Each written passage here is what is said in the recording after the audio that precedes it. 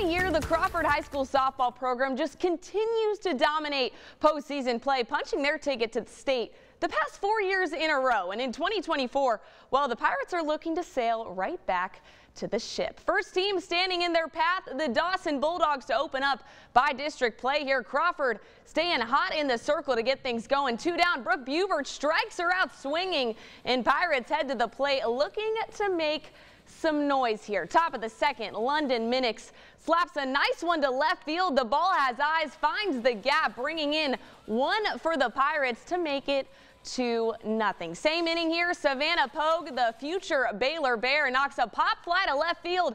The wind catching this one. We got some trouble here.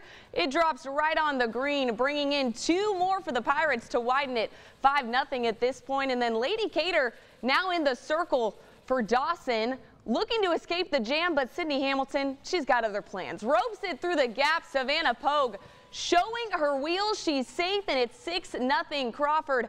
Heading to the top of the 5th now, Maddie Green pulls this one hard down the left field line. Yeah, that's fair. Pirates bring in 1 more, and Crawford takes the by-district title in run rule fashion. 17-3 final, but it's no secret that a tough postseason battle lies ahead.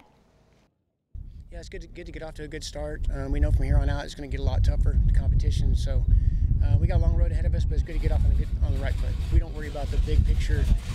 You have to go week to week because we're not so dominant that we can just overlook anybody and just go on and think we're just going to win because we're going to show up. So every week we got to prepare. We got to really earn that. We're going to get Cooper next week, and they're really tough. Got a really good pitcher, so we're going to have our hands full. So we know we can't look past that.